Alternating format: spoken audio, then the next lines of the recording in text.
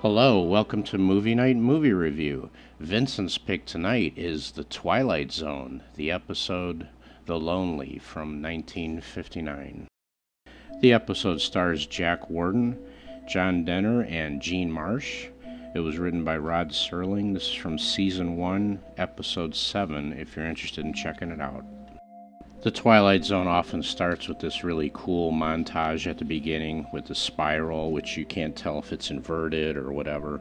But anyway, it's really cool opening and leaves you wondering what you're going to see this week. It's really cool. And of course, Rod Serling opens the episode with his really cool and awesome narration, kind of laying out what we're going to see tonight. I was drawn to this story because it's basically a science fiction story at heart, and there's also a love story involved as well, which makes it even better. And it's really just a cool episode. I don't know what it is about it, but I just can really relate to the story, and I thought it was just really awesome. This story is about James Corey, a convict who was sentenced to solitary confinement on an asteroid that's very barren and pretty much looks the same all over, just like you see in these images. There's nothing there, just a little hot box hut that he lives in, and he kind of fritters his time away with hobbies, like he built that old jalopy car, pretty much melts and sweats all day in the sun with really nothing to do by himself. So it's a pretty horrible situation that he finds himself in, and like I said, it's a 50-year sentence, so God help him.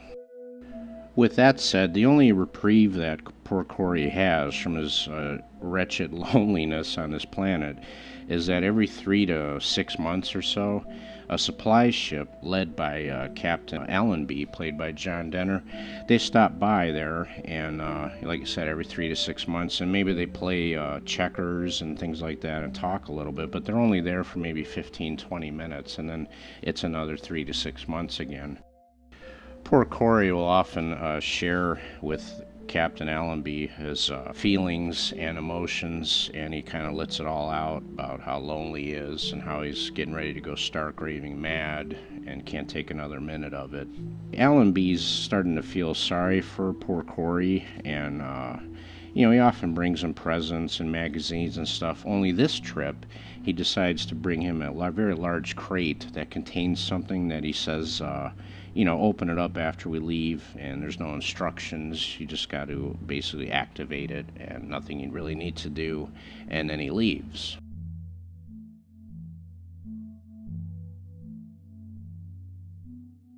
And to Corey's surprise, Allenby leaves him a female robot, or robot as Captain Allenby pronounces it.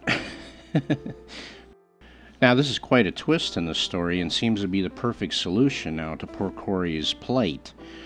However, Corey is a bit of a prideful man and old-fashioned man, and he's actually quite offended by her presence, which is pretty surprising. I guess if we were in that situation, we'd feel a little bit patronized and kind of put off a bit. I suppose it's understandable at first. It's a first gut reaction. He learns that her name is Alicia, and to his surprise, she actually has feelings and can even cry and pretty much do everything a woman could do for you.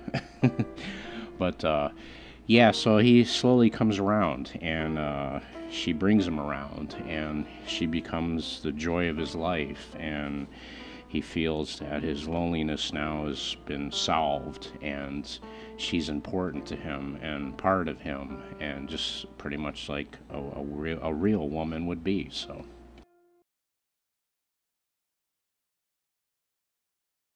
and of course, with that said, I don't want to give away the ending or how this all plays out, but you know how the Twilight Zone is. It's that kind of an ending. So if you've never seen this one, I'm not going to spoil it for you, and hopefully you enjoy it. I've heard a lot of reactions online that people are often disturbed by the ending, and very much so, and it is. I often watch this. I think I've seen this episode probably 1,000,000 times, and I always wish it's going to end differently. I don't know what it is. I always think there's going to be some different ending, but it ends like it ends, so just warning you.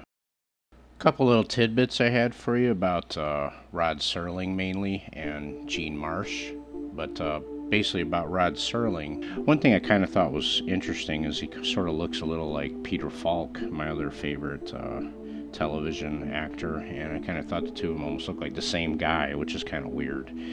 Now, Jean Marsh is in this episode, and she's been around a long time. In case you don't know who she is, she's been in pretty much a British actress.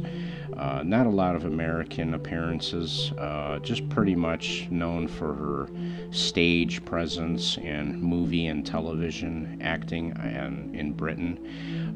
And she's also was in the sci-fi show UFO, which I've never seen an episode of, but I guess that was the precursor for Space 1999, another terrific sci-fi television show. And by the way, this episode of The Twilight Zone also spawned some of its own merchandise that you can find out there. But basically, it's just a terrific episode, and I recommend it highly. Thank you.